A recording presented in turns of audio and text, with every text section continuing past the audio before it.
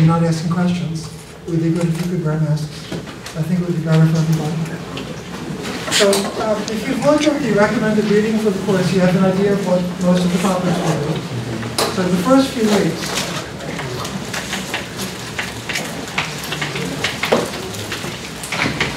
we'll have to do with causal properties of general relativity. And the references were on the recommended readings. There's my article,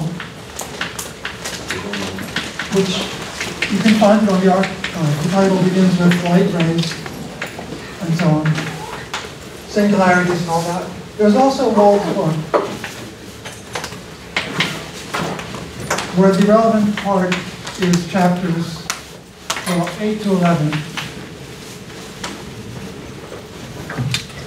The difference between the two is that if you want more mathematical detail, you should look at Wald's book. In my notes and also in my lectures, you'll find more informal explanations. So even before you started studying general relativity, you all had a basic idea about Riemannian geometry, at least intuitively, because you're all quite familiar with curved two-dimensional surfaces.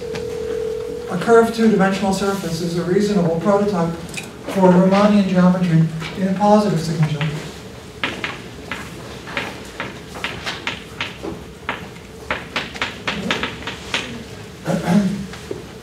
Of course, in general relativity, we're interested in Lorentz signature.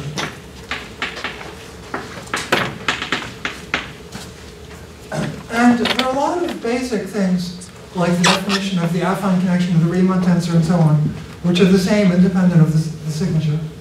And so you can learn basics of general relativity up to and including things like the Schwarzschild solution and its predictions for motion of the planets, treating Lorentz signature purely by formal analogy with Riemannian signature. For example, that's the way I learned it myself from Weinberg's book, which is actually an excellent book on gravitation and cosmology.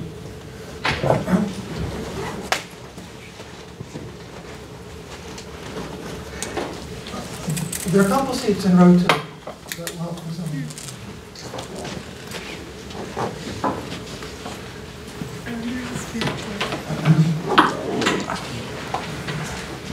So, what's new in the Lorentz signature?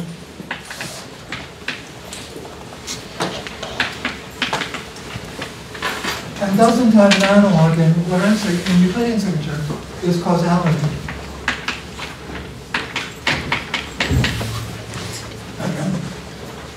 And many of the most fascinating and puzzling aspects of general relativity have to do with the implications of causality.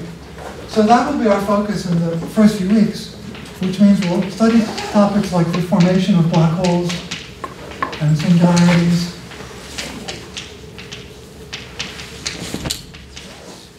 Then, and coming along with this will be the Hawking area theorem.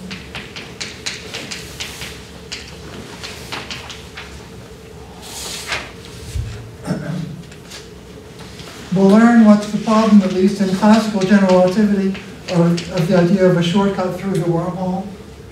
And then we'll learn the, for example, what causality, we'll discuss causality in the context of the ADS-CFT correspondence. That's a big word which you won't all be familiar with. The bare minimum you need to know. I'll explain when we get to it. So anyway, our goal is to understand what's different about Lorentz signature from Euclidean signature, what you can't just learn by formally using the Euclidean formulas for the affine connection and the curvature tensor and the covariant derivatives. So for the starting point, we're going to consider causal paths in Minkowski space.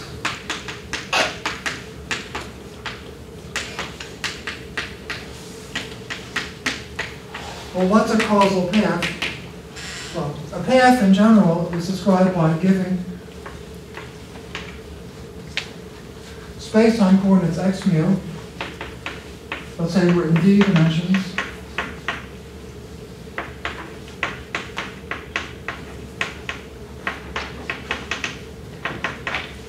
with this kind of metric. And to give a path, we give the coordinates as a function of some parameter. But two paths that differ only by change of parameter are considered equivalent. A path is causal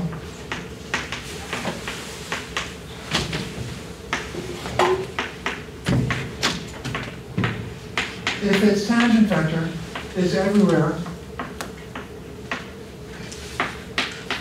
time-like or null.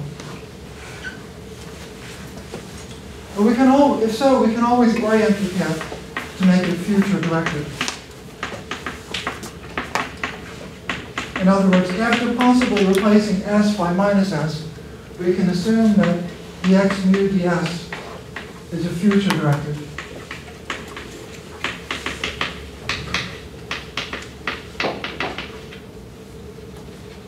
So now we want to consider 2 points in Minkowski space, P and Q. Let's say that P is to the future of Q. And we're going to look at the space of all causal paths from Q to P.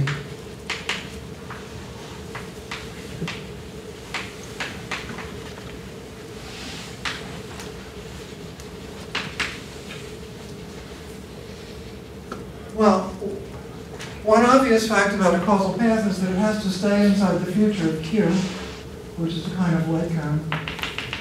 Well, a light cone together with its interior. Sometimes the phrase light cone is used to mean the cone itself, but here we mean the cone together with its interior. And we have also the path light cone of P.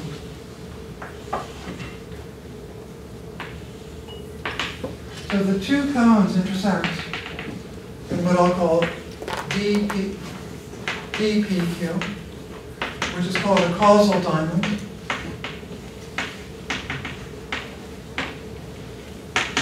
The intersection of the future of Q with the paths of P. So, any causal path. So, if gamma is a causal path from P to Q, then it's contained entirely inside DPQ.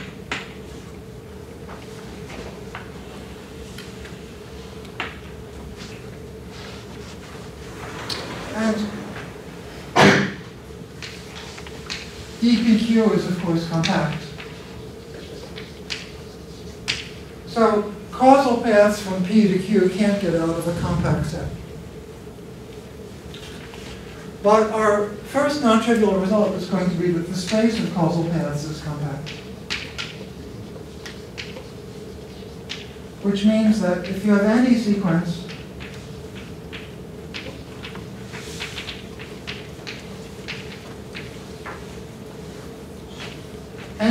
has a convergent subsequence.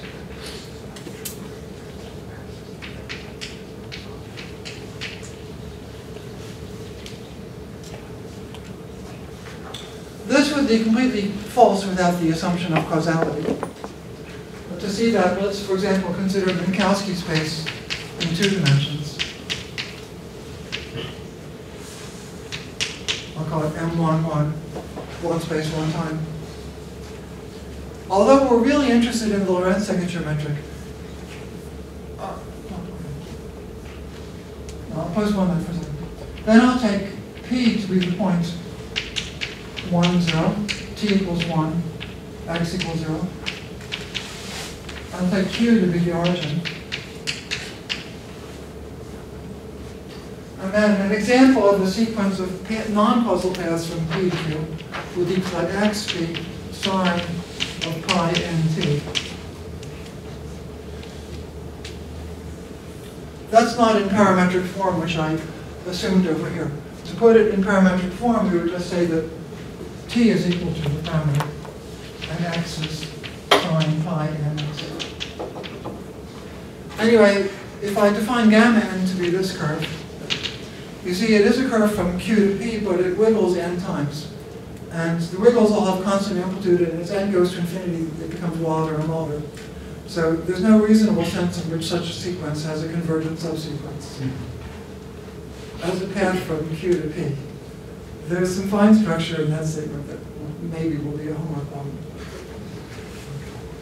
Anyway, as paths from P to Q, there's definitely no limit. But suppose we had causal paths. So these are definitely not causal paths.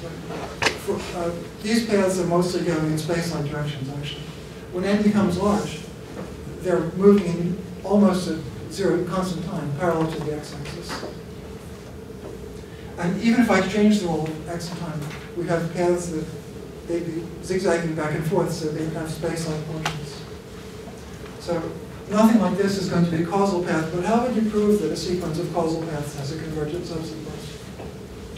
Well, here it's convenient to introduce a Euclidean metric.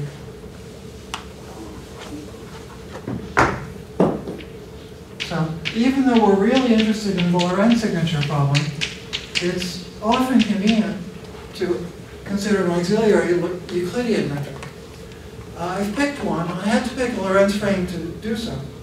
So this wasn't unique. If we made a Lorentz transformation to different coordinates, I could have written the same formula, but it would have been a different metric on the same Minkowski space. So I've picked a non-natural Euclidean metric that nevertheless is convenient in making the argument. Now, if we go back to our situation where P was 1, 0, and Q is 0, 1, oh, sorry, 0, 0. In 2 dimensions, the causal path is just a square.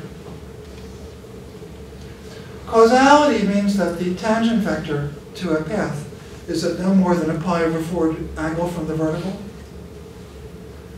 So you can see that the Euclidean length of the causal path, I'll call this Euclidean length L, is in a narrow range between 1 and the square root of 2. For this particular choice is P and Q. The straight line has Euclidean length 1, and you can't make length longer than going this way and then back this way, which would give you an extra factor of the square root of 2. So the Euclidean length is bounded above and below. And that means that we can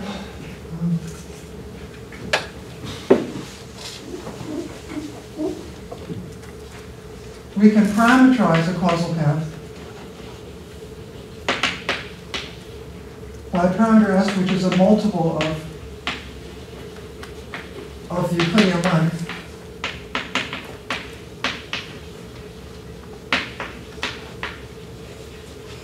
And we normalize it to go from 0 to 1. So in the case of these geodesic, we would simply let S be the Euclidean length parameter. In the case of this one, S would be the square root of 2, or sorry, 1 over the square root of 2 times the length. But anyway, since the length is bounded above and below, we can, in particular, it's always positive. We can do it. At that point, we can completely forget causality, because that's enough to imply that such, consider our sequence, gamma 1, gamma 2, that we want to prove has a convergent subsequence. So we have x and t are functions of x n of s and t n of s. We should put t first. I'll try to remember to do that.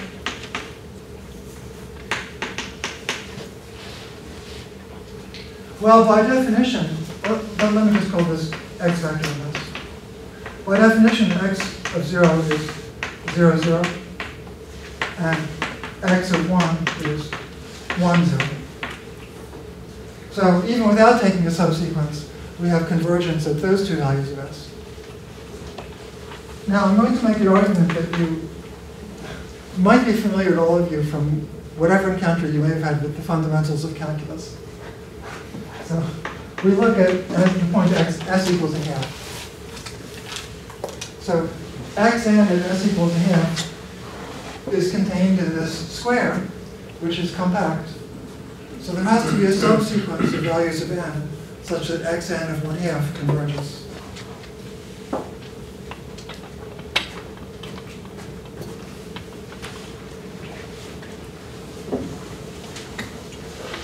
So we replace the sequence x n of s with we had convergence at s equals 0 and 1 by a subsequence which I call x and 1 of s, which has convergence at 0, 1/2, and 1.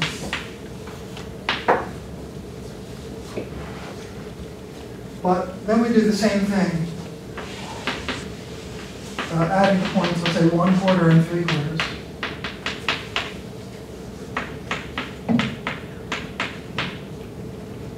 At s equals 1/4 and 3/4, xn of s is again in this compact square.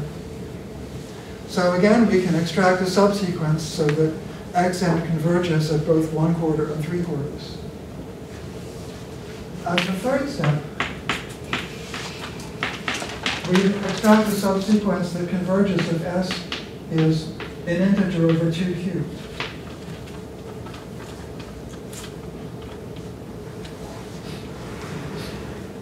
Can you see in the back, or am I writing too small? That's okay. Then we keep going, and at the kth sequence, or sorry, the rth sequence, we have convergence if s is of form k over 2 to the r.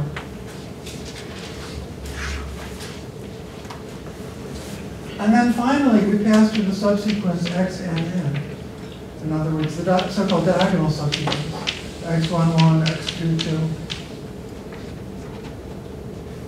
Maybe I'll put columns because I can promise. x33. So now, the nth element of this sequence has r equals n, so it converges if the denominator is 2 to the r. But that's true for all r, because except for finite remaining exceptions, these are all in the rth. I draw the nth element of this final diagonal sequence from the nth row in this picture. So that means that we have conversions at all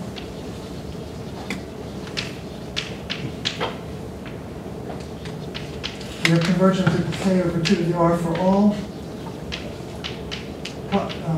positive integer k, or non-negative integer k.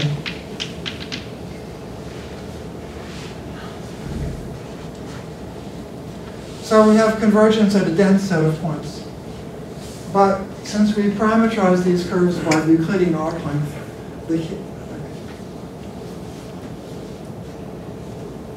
nothing wild can happen between that dense set of rational numbers.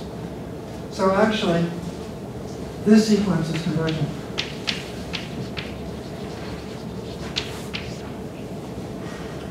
So we've proved that unlike a completely generic set of sequence of curves would have, in general, will not have a convergent subsequence, causality ensures the existence of a convergent subsequence.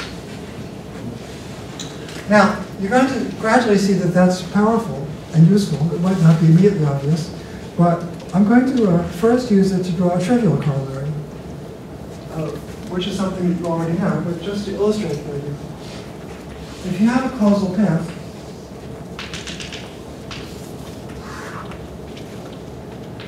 it has an elapsed proper time.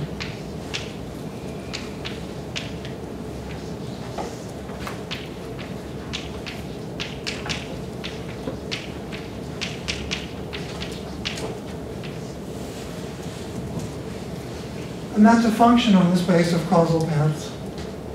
And since we learned that the space of causal paths, it has to be bounded above on the space of causal paths.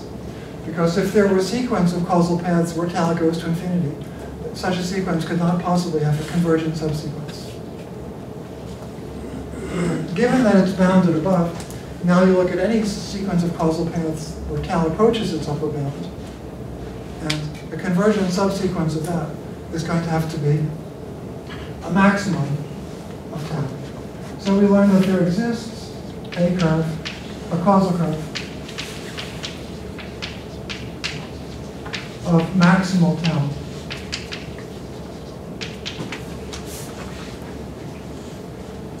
But I can demystify that. That's simply equal to the geodesic from Q to P. The condition for a curve to extremize the proper time is that it's a geodesic. And slightly non-trivial fact, but a true fact, is that in Minkowski space, a time like geodesic always maximizes the proper time. That statement is kind of called the twin paradox. The one who stays at home, traveling on a geodesic, ends up older than the one who took a trip, because the geodesic maximizes the proper time. So we kind of, in drawing this corollary from our compactness statements, we prove something you already knew, but eventually we'll use the same argument in curved spacetime to prove Hawking's theorem about the Big Bang. That'll be a more interesting application.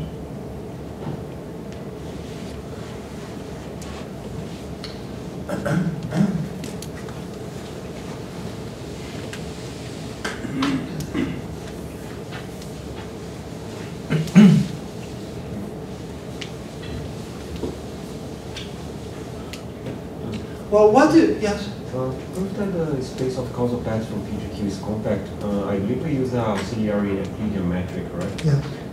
Yes. I read one before, and he also does the same. Is there a way, all the proofs use that, or is there a way to go around?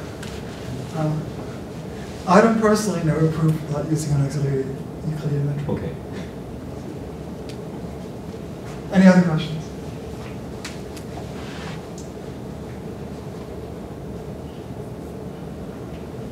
Yeah? Can you explain again why there's a causal curve with maximum tau?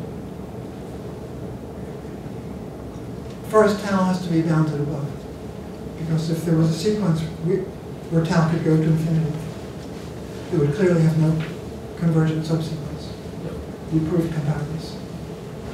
Now that you know the tau is bounded above, consider a sequence that converges. Now we want to show that the maximum is actually achieved. Right? It's bounded above, so there's a least upper bound. Is there a curve that has that least upper bound?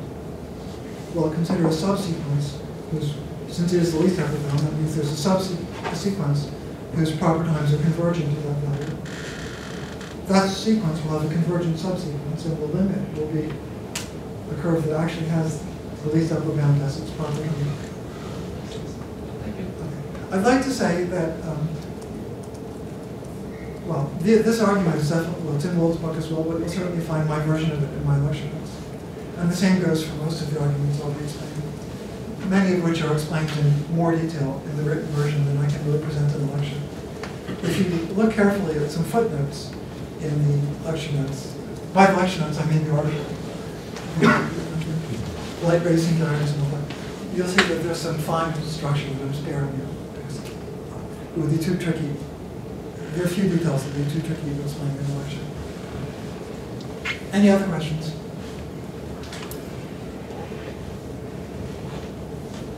Now, this was Minkowski space, but in what class of spacetimes could we have made a similar statement? Well, the only fact we used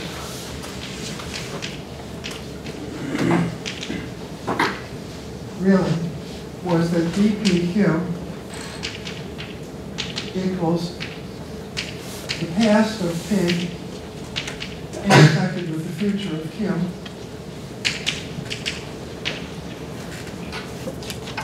is compact. By past and future, I mean points that can be reached by causal paths, either null or timely. Sometimes one distinguishes the time-like future from the causal future. Here I mean the causal future. So we used the fact that the causal diamond was compact. That was the only important fact in the argument. So a similar result is going to hold in any space-time where causal diamonds are compact. But what kind of space-times are those? So I first want to give a couple of examples of space-times where causal diamonds are not compact. And then we'll introduce a useful condition that ensures that they are compact.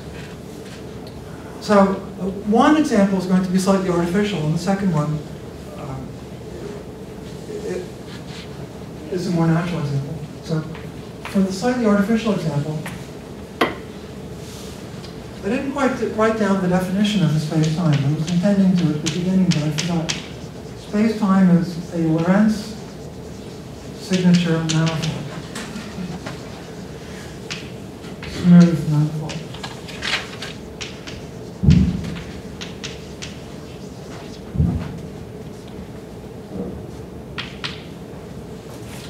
So now I'm going to give a simple example, an almost trivial example of a space-time where the causal diamonds aren't compact. Take Minkowski space. It could be in any dimension, but I'll take 2 dimensions so I can draw a picture and remove a point.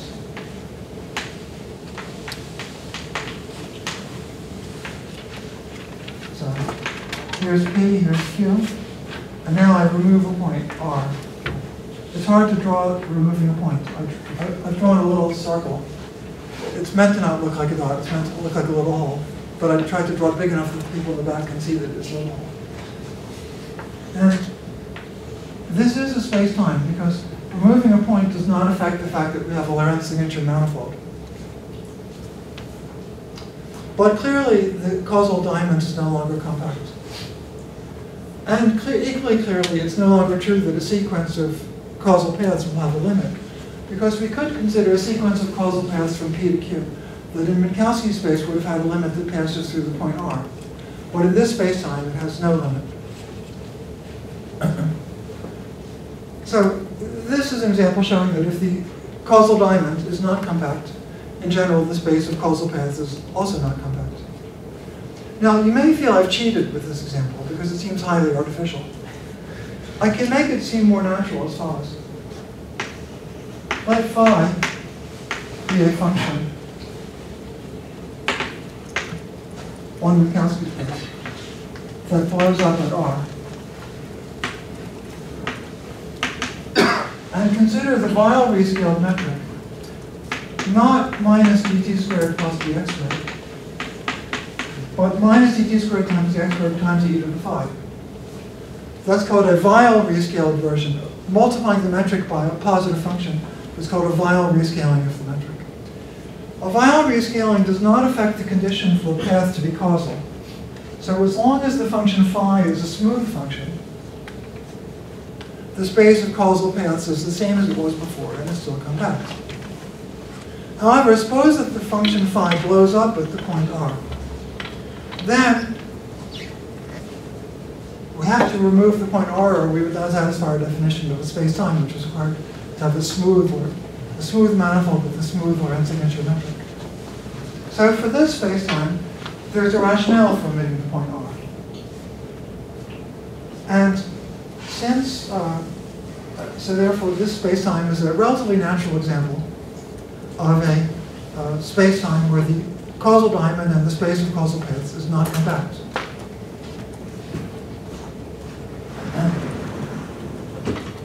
Any questions on that example?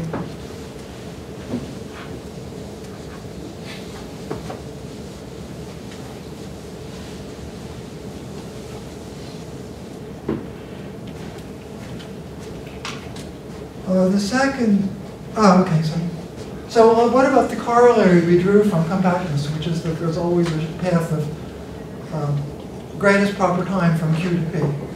That will actually be true generically, but not always, because if the point R that we removed happens to be on the geodesic, well,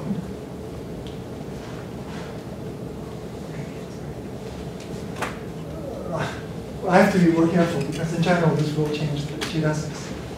You could arrange so that phi has a symmetry exchanging the two sides of the picture.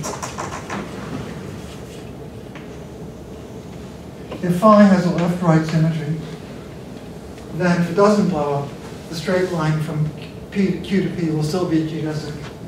What if it does blow up? The point you've removed is trying to be on the geodesic from Q to P, and there will be no path of greatest proper time from Q to P. In fact, because of the what will happen is that because of the blow-up, pairs that go nearby R can have very long proper time. And for suitable function phi, there will be no upper bound on the proper time elapsed between Q and P. which certainly implies that there's no path that maximizes the property.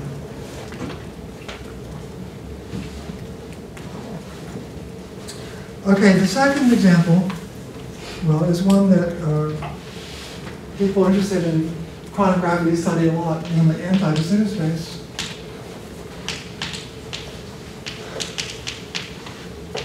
But to keep things simple, I'm going to just, what I'll say is true in any dimension, but to write simple formulas and avoid any extraneous details and have nice pictures, I'll just do it in 2 dimensions. So anti-de Sitter space is a solution of Einstein's equations with negative cosmological constant and maximum symmetry. But concretely, it's described by this metric.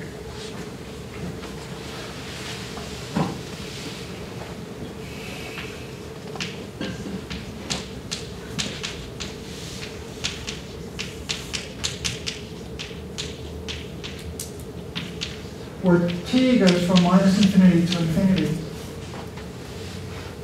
but sigma goes from 0 to pi. So, anti-de Sitter space is a strip. Sigma equals 0 is on the left boundary. Sigma equals pi is on the right boundary. And time goes vertically. The boundaries at sigma equals 0 to pi can't be included in the space-time because the metric blows up there. And more fundamentally, because the distance diverges.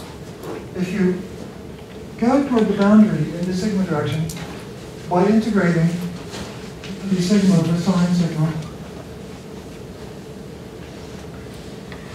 from A down to epsilon, you'll see it diverges as epsilon goes to 0.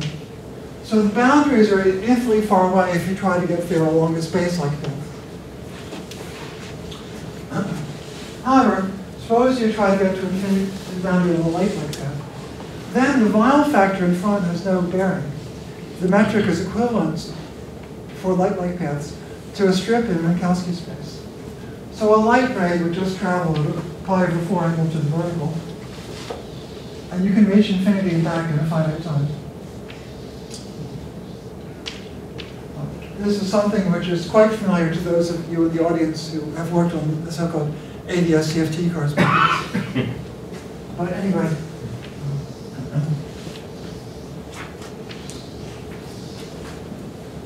Now, continuing with this example, let Q be that point, but in fact, although not manifest in the way I wrote the metric, this is a homogeneous space-time, so Q could have been any point. In other words, for any point, we could pick coordinates. Well, I didn't even tell you what its coordinates at this point. Maybe t equals 0, sigma equals pi over 2. But whatever they were, it doesn't matter because it's a homogeneous space-time. Now you could ask for different choices of P for is the causal diamond compact? And you'll see that if P is slightly to the future of Q, well, for that choice of P, the causal diamond is that rectangle, it's certainly compact. And in fact, a little thought will show you that as long as P is in the interior of the square, the causal diamond is compact. I could put P up here. Well, let's call this one P1. For P2, I have the bigger rectangle.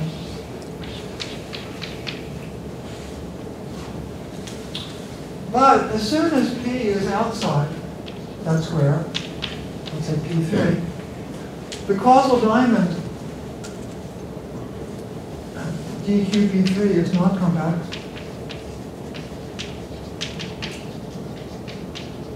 Because a causal path from Q can get as close as it wants to the boundary before going to P3.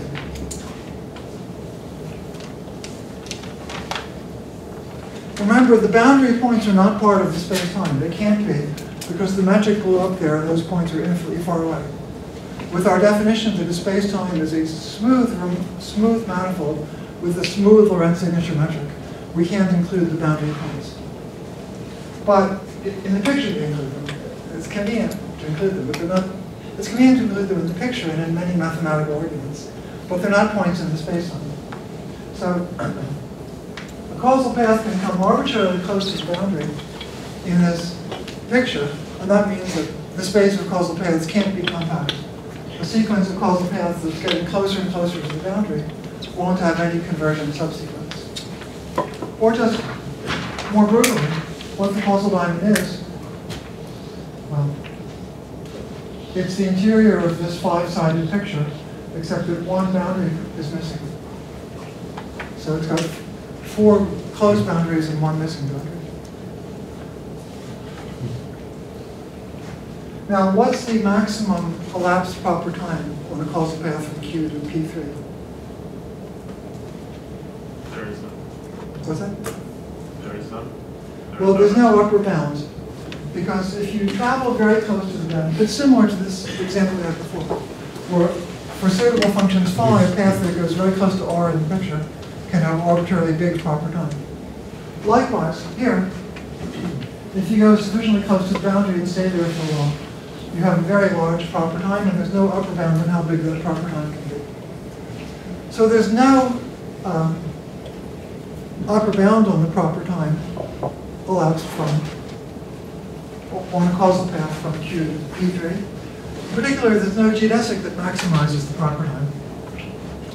In fact, the stronger statement is that there's no geodesic at all from Q to P3. That's not obvious from what I've told you. I think we won't really use it. I'm not planning to prove it. You can find it explained in an appendix in my lecture notes.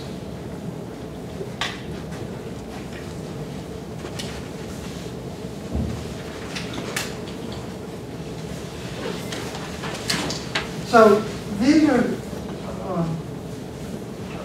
a slightly artificial and a more natural example where the spaces of causal paths fail to be compact and there isn't any upper bound on the elapsed proper time of a causal path. And as you're going to see, it's important to know about such compactness and such an upper bound. So we're going to be interested in criteria under which things are well made. So what we're going to navigate toward next is a discussion of a general condition that will lead to good behavior. So first of all, we have the following local facts about the Minkowski space.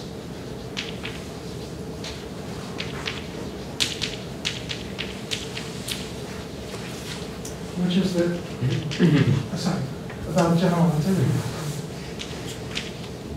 I should, or if you like, a local fact about Riemannian geometry.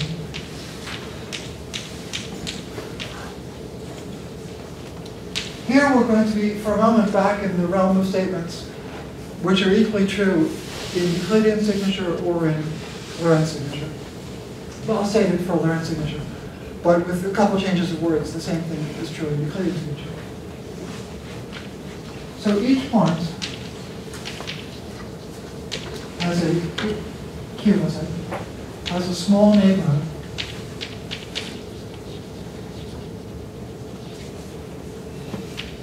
UQ that is well approximated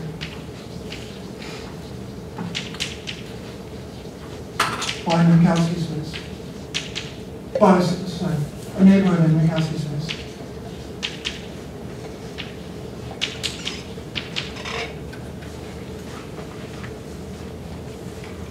So there are different aspects to being well approximated, but one useful statement is that each point Q has a small neighborhood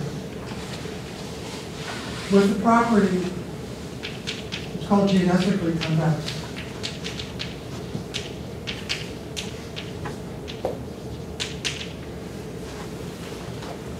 If you're given any 2 points in that neighborhood, there's a unique geodesic between them that's contained in the neighborhood. So that's it. If we're in Minkowski space, a causal diamond has that property, for example. Given any 2 points in a causal diamond, well, first of all, any 2 points in Minkowski space are connected by a unique geodesic anyway. But if you have 2 points in a causal diamond, the geodesic between them is contained in that diamond. The diamond is convex. So, in general relativity, given any point, it has a small neighborhood that's well approximated in any reasonable sense by Minkowski space. The metric is almost flat and can be approximated by a piece of the Minkowski space metric. And also there's this geodesic property that every point has a sufficiently small neighborhood that 2 points in that neighborhood are connected by a unique geodesic in that neighborhood.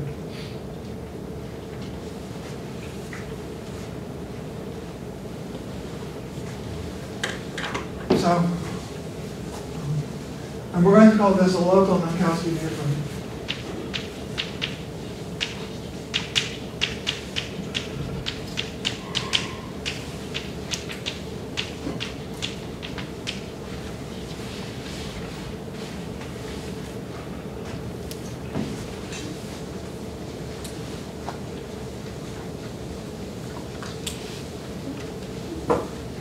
I have a quick question. Yes. So I assume that does S need to be in the future of R? No. You choose? Well, I didn't say the geodesic was time-like. In Minkowski space, every 2 points are connected by a unique geodesic, but it might be time-like space like a null. And same here. This statement held for any 2 points, regardless.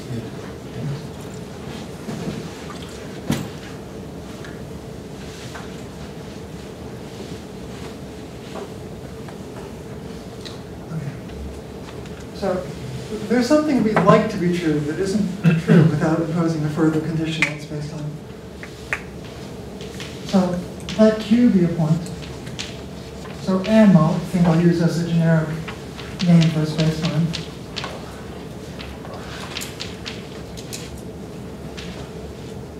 And P slightly to the future of Q.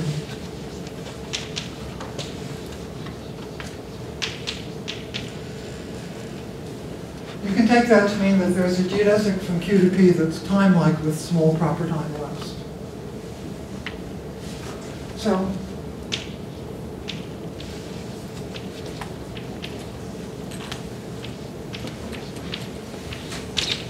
here's a question. This is a kind of trick question. Well, is DPQ compact?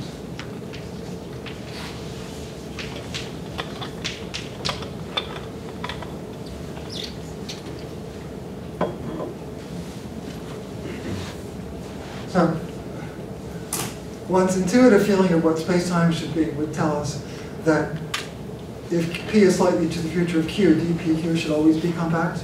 But it was in the 2 examples I gave you. For example, in this one, we removed a point, but a point slightly to the future of Q as a nice compact causal alignment. And also, that was also true in the n-type de Sitter example. So you might hope it would be true in general, but it's not true without a causality condition. So here we need a causality condition.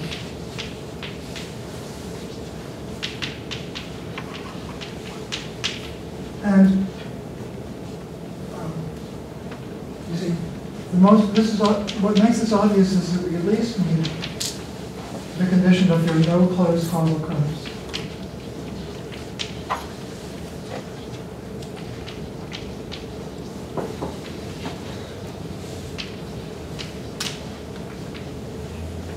From Q to Q. Because if we have a closed causal curve from Q to Q,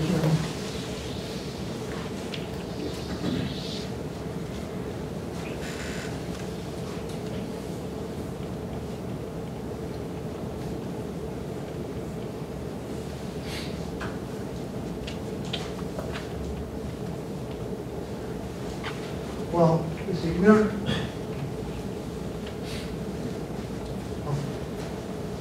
A closed causal curve. The intuitive idea was that dpq was supposed to consist only of points in the small region between P and Q. That was the picture I drew. But if there is a closed causal curve from Q to Q, in general, we know nothing about where it goes. It might go to a region of space-time where a point was missing, or where there was an anti-de Sitter boundary, or where anything bad could happen. So if there's a closed causal curve from Q to Q, any point on that curve is in the future of Q and also in the past of P. Because we can make a causal curve from Q to P that first goes around this loop and then goes on to P. So we at least need to have no closed causal curves in space-time if we want it to be true that dpq, well, this shows that we need, that's not universally true. We need some condition on space-time to make it true that dqp is compact if p is slightly to the future of q. So to get a nice statement, we need no closed causal curves. But we need a slightly stronger condition, which is called strong causality. Strong causality says that not only there are no closed causal curves from Q to itself, but there are no causal curves that come arbitrarily close to returning to Q. Because if you could have causal curves that come arbitrarily close to returning to Q, so you go through such a curve, then go on to P. Again, you'd explore a region of space-time that you know nothing about. So you wouldn't be in the situation where dqp is contained in a local Minkowski neighborhood. So it's reasonable to consider spacetimes like this to be pathological, but we do need to exclude them. So a statement that's simpler than what I wrote in my lecture notes, but I kind of, in hindsight, wish I'd written it, is in my lecture notes and also in Bold's book, you can read the definition of strong causality, explained more carefully than I have. But the purpose is to ensure that if P is slightly to the future of Q,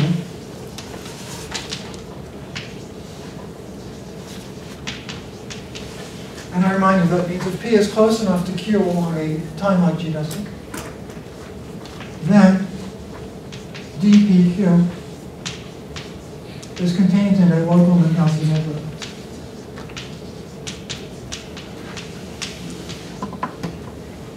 So that's going to be false in general if we have closed time-like curves, because such a closed time-like curve will consist of points to the future of Q and the past of P, and then we won't have any control on where it goes. So this is a nice condition on a space-time.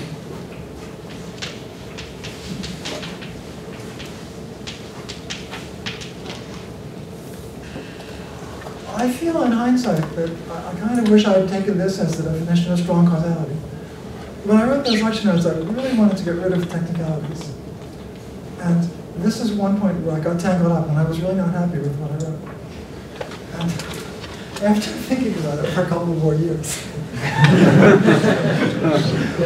I think that instead of proving that this follows from strong causality, which is not fun, I should have just taken this as the definition of strong causality.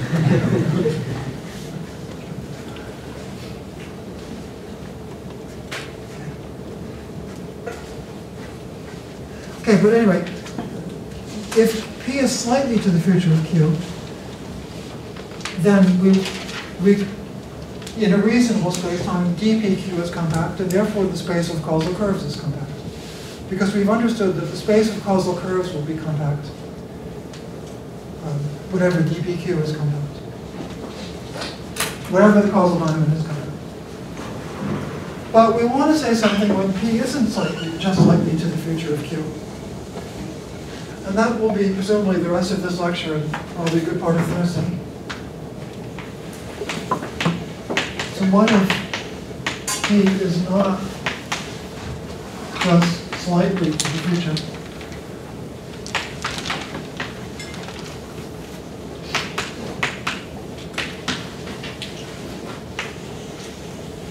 So we're now going to discuss a causality condition that's much stronger than the absence of closed time-like curves.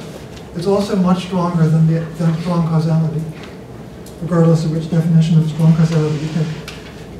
And it's the most important causality condition in general relativity. And this is the condition for space-time to be globally hyperbolic.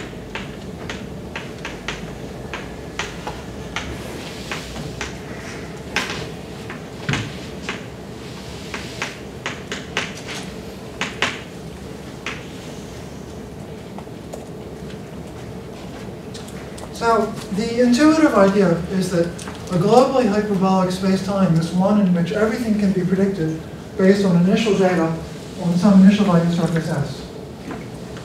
So here's space-time. S is a space-like surface.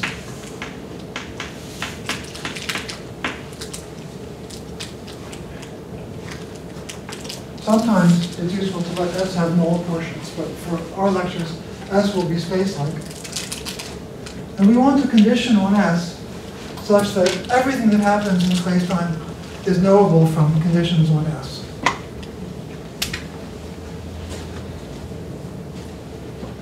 So one definition is that one part of the definition is that S is space-like.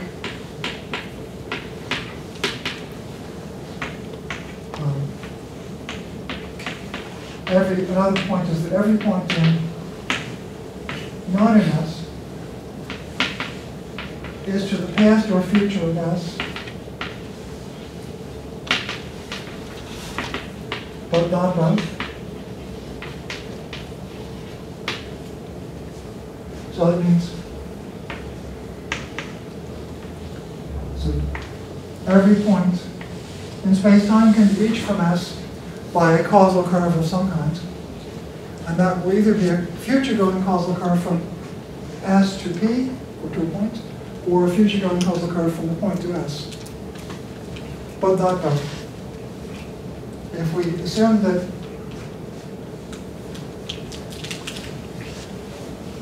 the condition that no point is both to the past and to the future of S is similar to saying that there are no closed time-like curves. But the third condition is the key one. We need an additional condition which will ensure that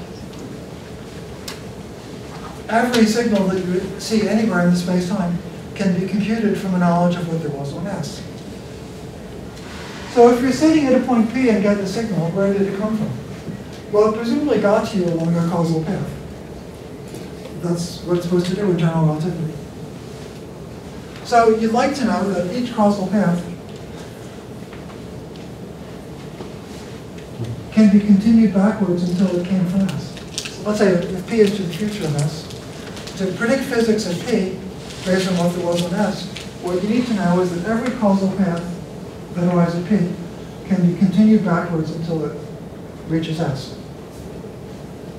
Well, let me give an example where this condition is not satisfied, and that might make it more obvious. Suppose I take a globally hyperbolic space-time like Minkowski space. Well, we'll check in a moment that Minkowski space is globally hyperbolic. Take a space-time where it's true that every causal path can be continued back until it reaches S, and remove a point.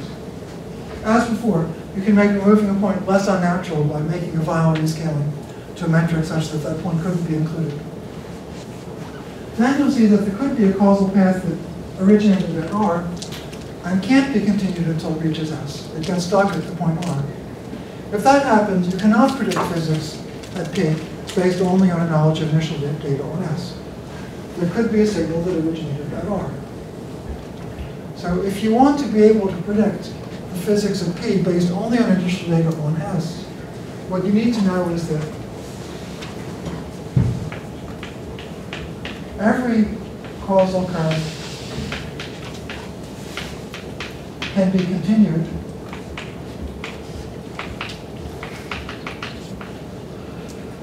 until it reaches S.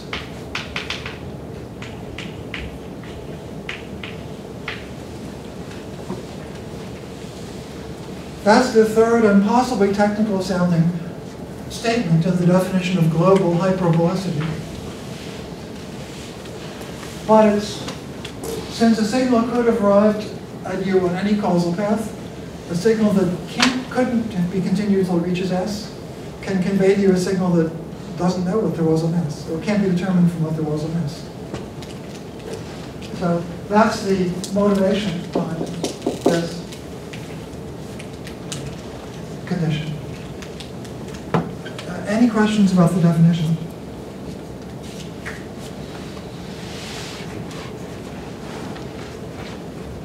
So for example, let's check that Minkowski space is globally hyperbolic by this definition.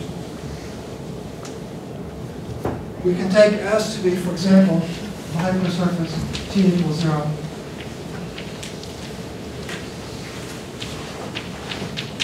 So first of all, every point in Minkowski space that isn't at T equals 0 is either positive or negative T, so it's to the past or future of S.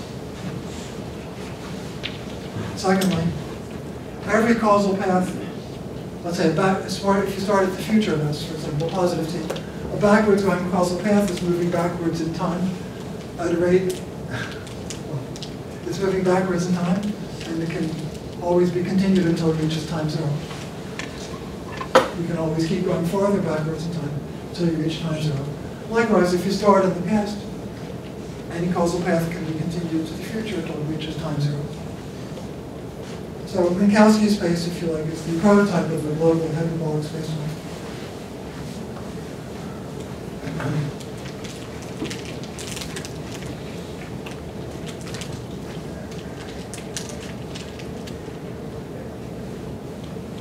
So, if we take this example where this example here is meant to be, here I took a wiggly surface. Obviously in Minkowski space, time 0 was good, but any wiggly surface that wasn't too different from time 0 would have been equally good. However, if you take so we have a globally hyperbolic spacetime and remove a point, we get to a situation where from data on S, we can't predict everything throughout the spacetime. We can't predict data that's to the future of the point we made. But the rest of the spacetime, as a topology given any S, keeping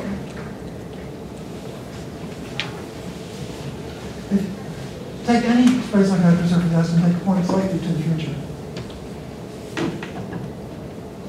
By our strong causality assumption, things are well behaved. So backwards going causal paths that don't go very far are contained in a local Minkowski neighborhood. So if we just include the point slightly to the future in cast of S, we get a globally hyperbolic spacetime.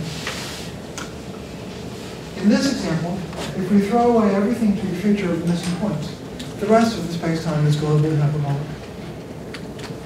So,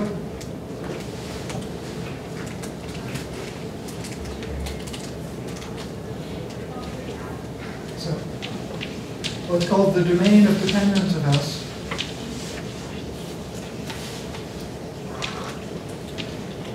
is the subspace of M, which is the largest globally hyperbolic one.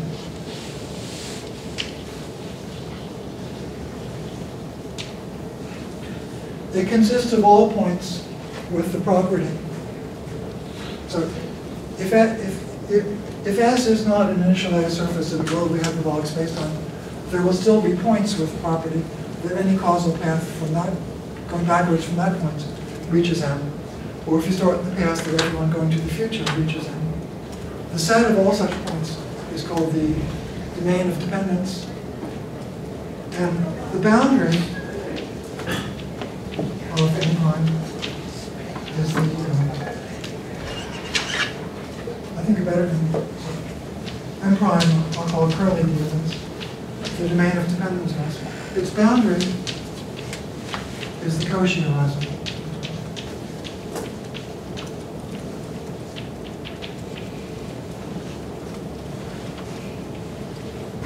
Good question. Well, I should have said here that such an S is a Cauchy hypersurface. Well, I'll use as synonyms the phrases Cauchy hypersurface and initial value surface. Yes? Is condition 2 equivalent to strong causality? Or can it be replaced by strong causality? In other words, suppose you have a space-like surface, but condition 2 is not satisfied. Yes.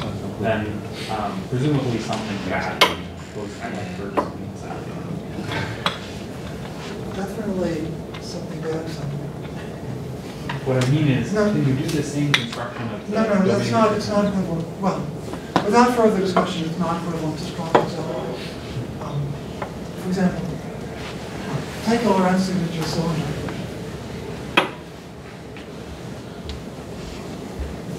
The metric is just minus dt squared plus dx squared. But x is equivalent to x plus 1. It's an excellent spacetime. It obeys every reasonable causality condition. It's globally hyperbolic if you pick this S. But now suppose we pick an S that rounds around.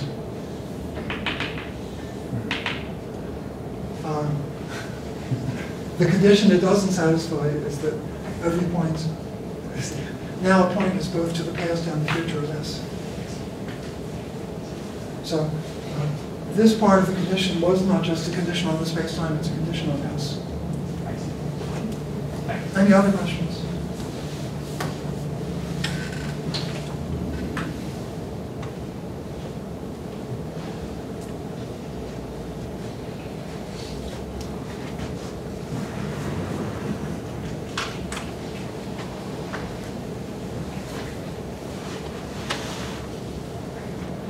Okay, I wanted to give another example of a domain of dependence in a Cauchy hypersurface. So, just to make it easier to draw, we'll do two-dimensional Minkowski space. And this kind of surface is a Cauchy hypersurface. But now take this kind of surface, a hyperboloid.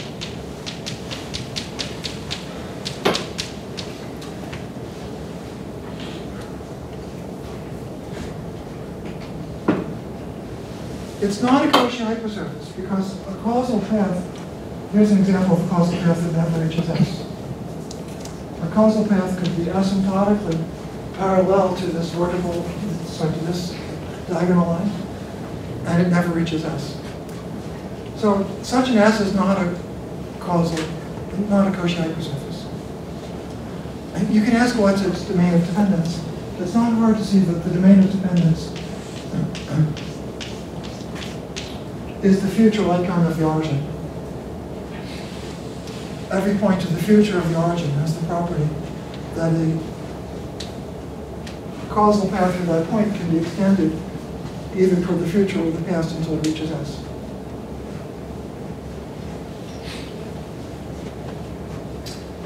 And the Cauchy horizon of S is the light cone itself as opposed to its interior. So D of S is the future light cone of the origin plus interior. And the Cauchy horizon is the future light cone.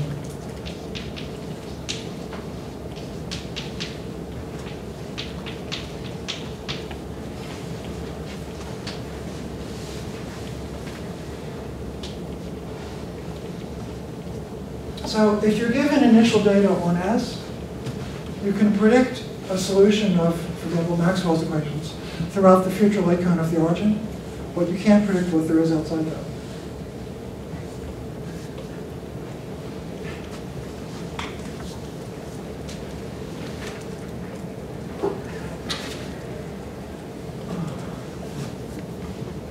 Any more questions on this before we go?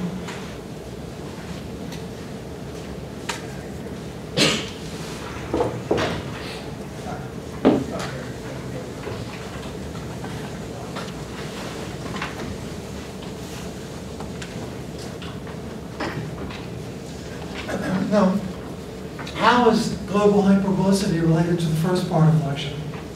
The answer to that question is that I should have asked if the people in the back can hear as well as see. Okay. In a globally hyperbolic spacetime,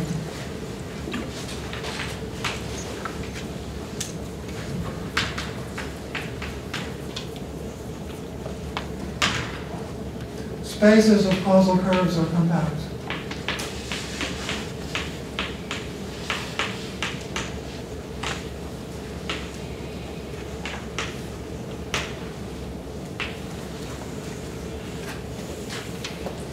This is what I want to explain next, although I don't think we'll finish it today, actually. When I, there are two versions of this statement.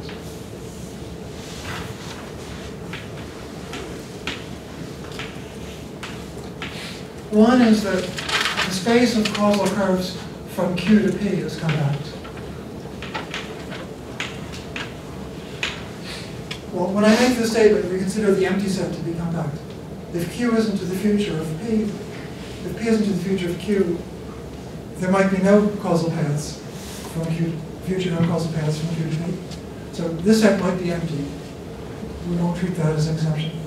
The statement is that for any 2 points, the space of causal curves from between those 2 points in a globally hyperbolic spacetime is compact, possibly empty. It might consist of only 1 point, but it's always compact. There's a related statement. Instead of a causal path between 2 points, you can consider a causal path from a given point to a Cauchy hypersurface S. So I'll write CQS for the paths from Q to S. And likewise, CSQ for the paths the other way around. I always put the, I consider as a convention, future-going causal paths. And they're future-going from the one at the bottom to the one at the top. So here I'm considering either paths between 2 given points, or paths between a given point and a given Cauchy hypersurface. So, in a globally hyperbolic spacetime, the claim is that these are all compact.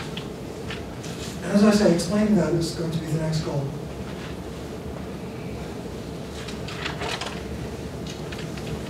After which we'll start learning about why that's useful to know.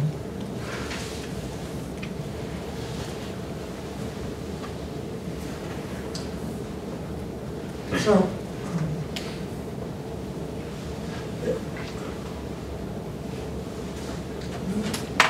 in Wald's book, and before that in Hawking and Ellis, there's a proof of this that uses Zorn's lemma. I really didn't like it, because how many statements like this shouldn't depend on exotic statements in set theory. And I really spent a lot of time unsuccessfully trying to find a proof that didn't use Zorn's lemma. And finally, although I failed, I found one in the math book by Ehrlich and others. You'll find the reference in Appendix D of my lecture notes. And what I finally wrote, which you can find in the appendix, is the Zorn-based proof of Hawking, Ellis, and others, but I also explained the non-Zorn proof of Ehrlich and others. And I decided for you we're going to do the non-Zorn proof, because I was happier with it. And it does require explaining a preliminary, which, however, is a preliminary we'll also need to know later.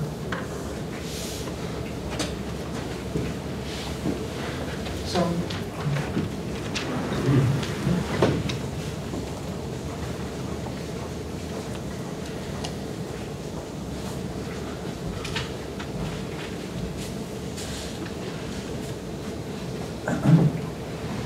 the preliminary that we need to know is that any manifold M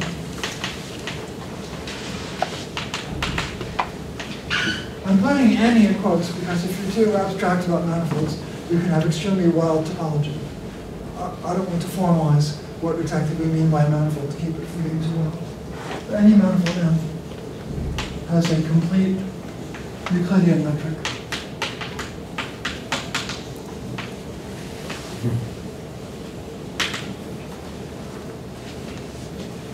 We're going to use that as a lemma from which we'll rather, in a surprisingly simple way, deduce the fact that spaces of causal curves are compact in globally hyperbolic Lorentz signature spacetimes. How do we know that any M has a complete Lorentz signature metric? Well, first of all, here's an M. Well, first we should know that any M has some metric. Any M has some metric because metrics can be added. By definition, any M is equivalent to an open set in. So any M is locally equivalent to an open set in some Euclidean space. So we take the cover M by open sets, so at each open set, take some metric that's non-zero in that open set, and then just brutally add them all up. So the first step is that any M has some metric.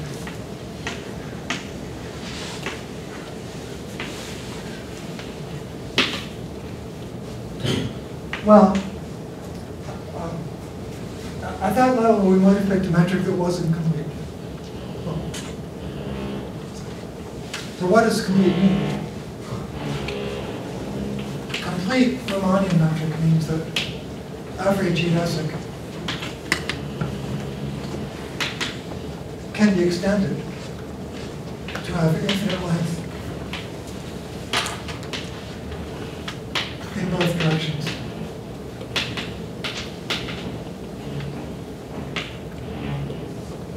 So for example, Rn is complete. A geodesic is a straight line. It has infinite length in both directions. So what we're going to be studying, in effect, following Penrose and Hawking, is how completeness fails in Lorentz signature geometry. But for orientation, we should be familiar with what completeness means. So I think I was erring in skipping over the definition of completeness. Completeness, for Riemannian metrics, completeness means that a geodesic can be extended to have infinite length in both directions. By some definitions, you could take a piece of a geodesic and call it a geodesic. But if you've done that, you could have extended the geodesic to its maximum possible length, and that length is infinite in both directions. Now, so any M has some metric H. And then the second step is that there is some function phi such that G equals e to the phi times H is complete.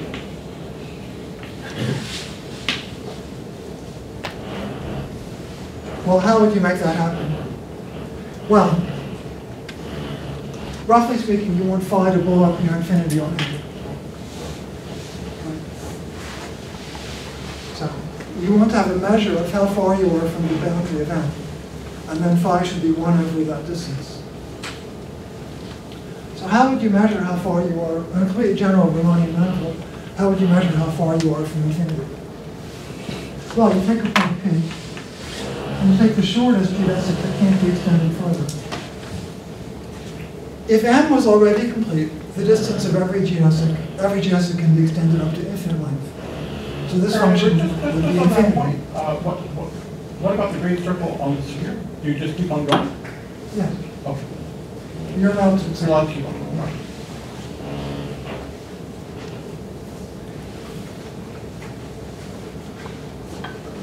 To clarify the question for everybody, a geodesic is not required to be embedded in space in M. As in the example of a great circle on a sphere, it goes around. But it can be continued to infinite length in both directions. It's retracing its steps, but that's allowed. A geodesic is a solution to the geodesic equation. Locally, it's embedded in the manifold, obeying the geodesic equation. And it continues to infinite length in both directions. So, if M is complete, then for every point P, every geodesic can be extended to infinity in both directions. But if M is not complete, there will be some P's which have some distance from the boundary, meaning that there's a shortest inextendable geodesic from P. So I'll call its length D. So D is either a positive real number or infinity. And then we just think we just find the E of X times H. And since it blows up near the boundary, we've achieved the situation where the metric is now complete. So you can find this argument explained a little bit more precisely in an appendix of my lecture notes. Any questions about that?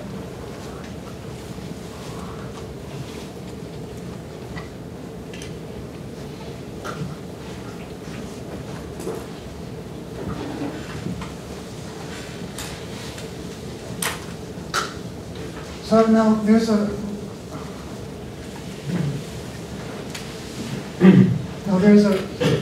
compactness statement for inextendable curves in any complete Riemannian metric.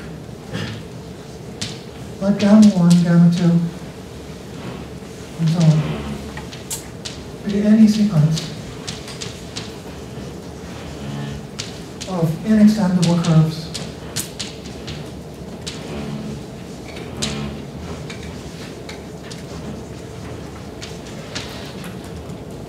That's all start at the same point P. So here's gamma 1. Here's gamma 2. Here's gamma 3 and so on. Gamma 4 must be this.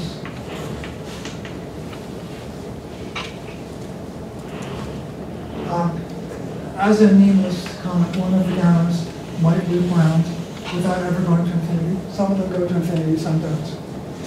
The gammas are any sequence of inextendable curves from P. They all have infinite length.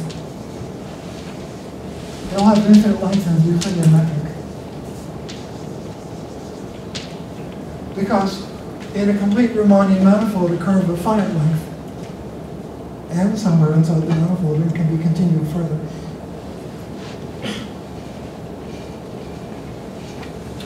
The claim is that any such sequence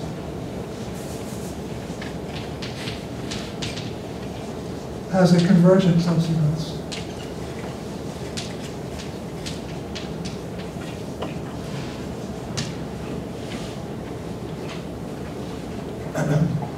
How do we prove that? Well,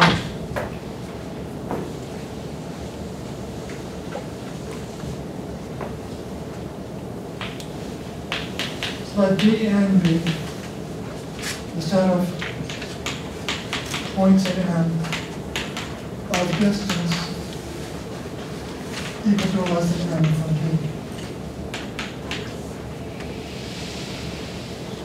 In a complete Riemannian manifold, that's going to be compact.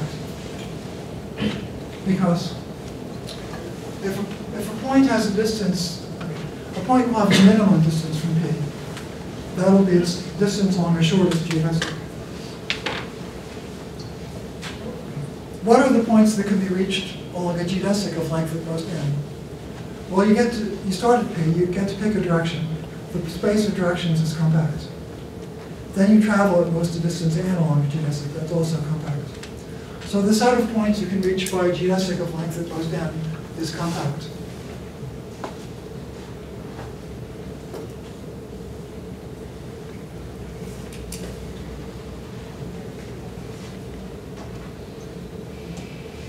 Now, if a point has a distance no bigger than n from P, meaning it can be reached by P from some curve of length no more than n, then there will be a geodesic connecting that point to P that's only shorter, if anything. So the shortest geodesic connecting a point in Bn to P always has a length at most n. So Bn is compact.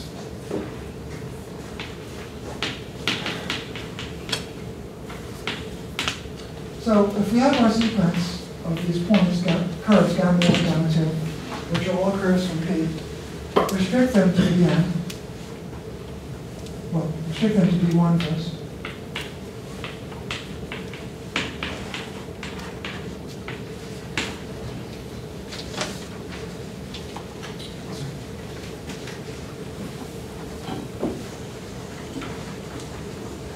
Let me say this a little bit differently. So we parameterize the gamma I by arc length S. And it goes from 0 to infinity because, as I remarked, an inextendable curve is going to have infinite length in a complete Riemannian manifold. So, first, restrict to S equal to less than 1. That means the restriction is now contained in B1. And B1 is compact. And now we're in a situation we were in about an hour ago. We have a sequence of curves with the same starting point in the compact manifold. So by the same logic I told you before,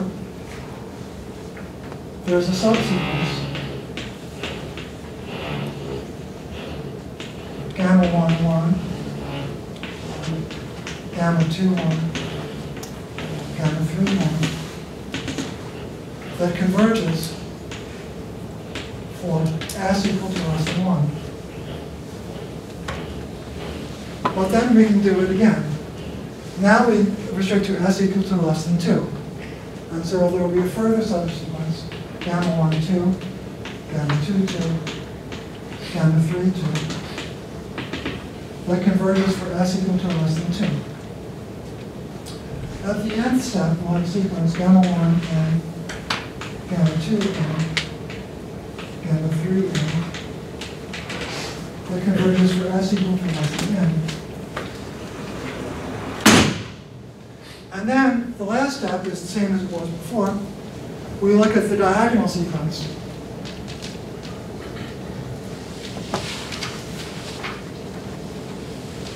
Gamma n, n. It converges for all s. Because it's a subsequence of the sequence of gamma 1 n's for every n. Or it is more precisely, except for a finite number of exceptions at the beginning. Yes? How is it being guaranteed that as you increase the size of the ball, that the specific limit of the curves that we are choosing doesn't change? For example, ball of size 1, maybe it's this curve. Here we have a subsequence of the original sequence. Yes. This is defined as a subsequence of this sequence. Ah, I see. This Thank is a you. subsequence of this I sequence. understand. So, at the nth step, we've assured convergence inside the bowl of radius n. Yes. Or, sorry, for the, up to length n of the curves. Here, which is weaker than inside the bowl of radius n, in general, because the curves might not be expeditiously going far away. At the nth step, we have convergence up to s equals n. And we're always picking a subsequence of what we had before. So we get convergence up to infinity. So we've learned, and I will stop here except for questions, that every space-time has a complete Riemannian metric. And, okay, we've learned that in every manifold, every sequence of inextendable curves with a fixed starting point has a convergent subsequence. There was no mention of causality. We will go back at the beginning of the next lecture to the Lorentz signature context and deduce compactness of causal spaces of causal curves in a Lorentz signature spacetime. But we'll stop here, except if there's a quick question or two. Yes? I have a quick question about the proof that every manifold has a complete equilibrium. Yes.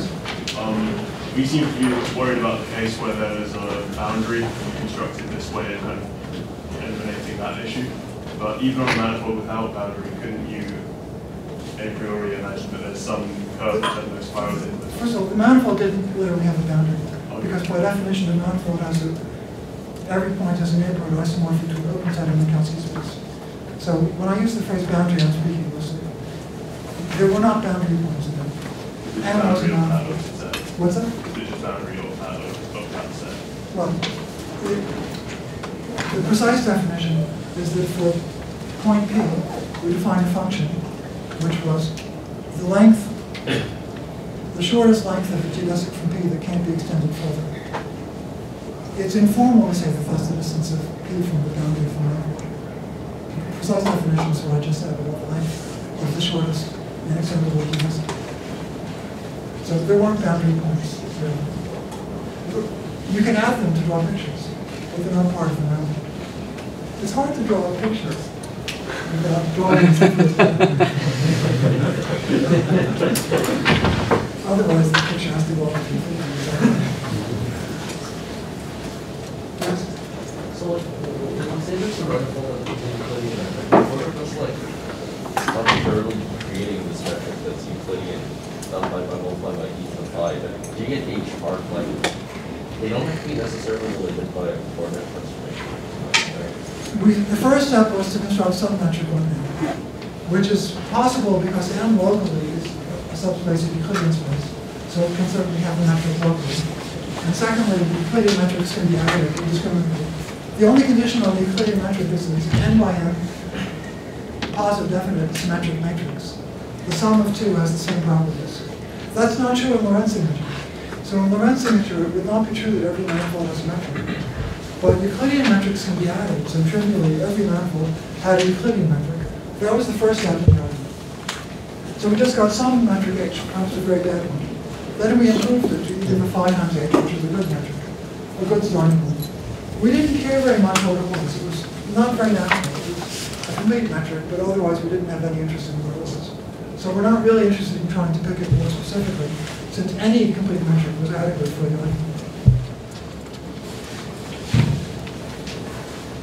Any other questions? Okay, we'll call it later and see if there's